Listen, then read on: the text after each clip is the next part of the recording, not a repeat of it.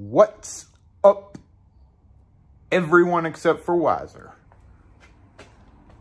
I'm a little bit irritated this morning because for the past few Weiser installs, I've had an issue, and we're going to talk about that. Okay, we're going to make an example out of those guys because this is just a dumb problem to have. All right, now we all know Weiser switched over to, look at that, that's new. We all know that Weiser switched over to the quickset style a number of years ago when Black & Decker bought them. And you know, that at first was just like, all right, that's fine, like whatever, I understand. Y'all need to get machining down differently or whatever the case is. So, you know, now we have to deal with the typical quickset style. Now we'll note, like, everything about it is made the same. However, some of this stuff, like the face plates, just seem a little bit nicer, and that doesn't really make a difference. But, you know, all in all, they're basically a quickset with just a thicker keyway. We've talked about this in a number of videos. No big deal there. And if we see this particular version, which is the York, and it's the same on the Beverly, we have, Beverly uses this conical style knob. All right, same thing, just a different shape. And it really just depends on kind of what you had before. These mimic quickset pretty much in every way. And the problem comes into, we just have the two standard holes that you put the screws through. The problem comes into play when you want to replace the Troy or the Phoenix or a beefier knob. These, while, you know, they're perfectly fine, you know, they are smaller doorknobs. The problem comes into it when you have the bigger knobs. When people want the bigger, kind of heavier, I don't know, feel better in your hand doorknobs, right? So the problem comes into play is that they changed, and this is an exact instance of what I'm talking about.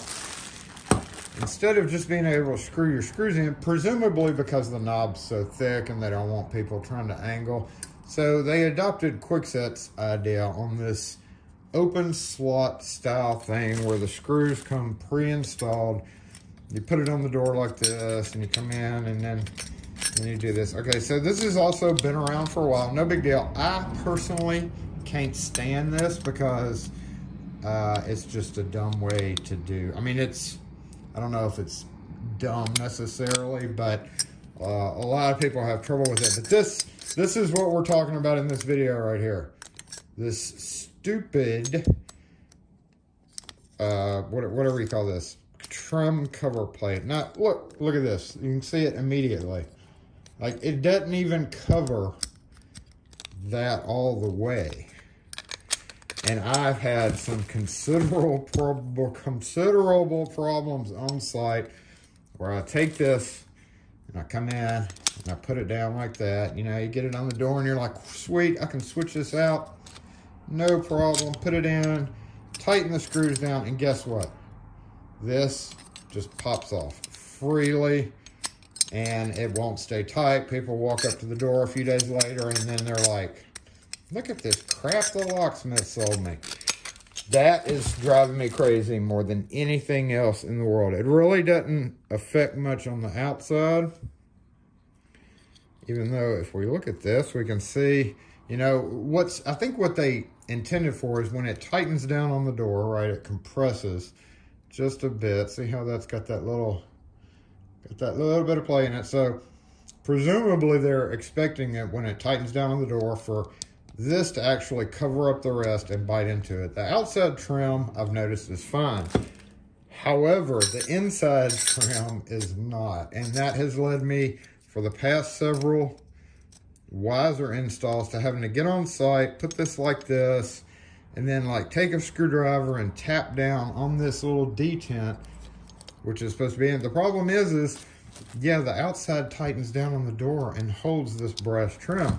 The inside, when it gets tight, it doesn't hold that because the screw pressure is actually putting all its energy into this metal plate, and it's not doing anything to this. So what happens is you get there, you turn, and then it either pops right off immediately, and you go ahead and you peen it down. And you know, who knows how long this part where I take a screwdriver and whack it down to try to bend it over enough so that it doesn't automatically pop off, but who knows how long that's going to hold. It may hold forever, or as long as the life of the doorknob. It may not. But this is the stupidest, most ridiculous problem that a doorknob should have. That shouldn't be a problem with the doorknob. And as I've mentioned in other videos, even though these master doorknobs are thinner metal, this is going to have to be my go-to for a bigger doorknob now. I'm going to have to stop selling Weiser because I've had that style of Weiser simply because of a stupid problem. This is a dumb problem, Weiser. If anybody with Black & Decker or Weiser or whatever is watching, you see that? That's a dumb problem to have with the doorknob. I can understand, you know, after years of use, you notice, oh, hey, the half moon shape cuts into the latch cuts into this and makes it go bad. You know, that's just kind of one of those things. But not being able to put on a doorknob well because of a loose rosette that won't tighten down is just a dumb problem to have. Therefore, master biscuit knobs, BC, there's a couple of different shapes of these. Let's take a look at one just because it's part of the video.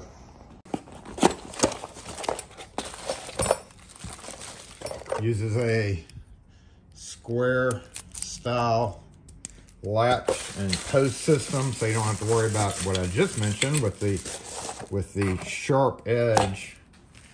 See that metal sharp edge right there? What that does is it cuts a little groove because it goes through right here and cuts a nice little groove into it because of that. So that is kind of a dumb problem too, but Quickset's been around forever with this style, so that's a dumb problem that we're used to. You can see the master, again, it's thinner brass. That's the only thing. I wish they would increase it even by just a little bit. But look, listen to the loud truck. But you see how it's over, it's folded over. That does not come off. It's folded over. Take a hint, Weiser, that this is